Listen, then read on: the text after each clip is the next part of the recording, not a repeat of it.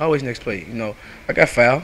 Ref don't call it, it's not a foul. So, you know, we read the crowd riding about. I played for Louisville.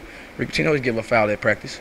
We knew we had to play against the refs a lot of times at night. So he's a heck of a player. I mean, he's a winner. Number one, he won a championship with Louisville, and he's just strong. He's a competitor.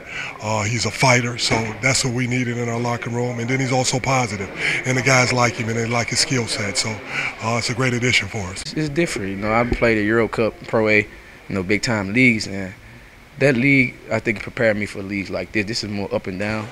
And overseas, when I was in France, it's more of a thinking game. They make you think. You know, you have to really be professional and learn how to play the game. So, for me, it just opens up more, and I got more space. You know, coach let me do what I was supposed to do, and I'm always make the right play.